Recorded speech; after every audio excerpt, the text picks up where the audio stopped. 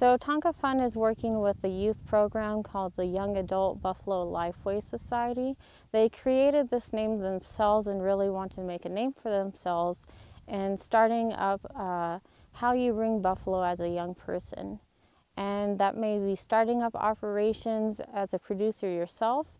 It could be the artist side of things. It could be the science side of things, looking at range ecology, buffalo monitoring, GPS skills, and just seeing that there's a wide array of things you can do when you're working with buffalo. So if you might not see yourself working on the ranch, there's something you can do for returning the buffalo back to.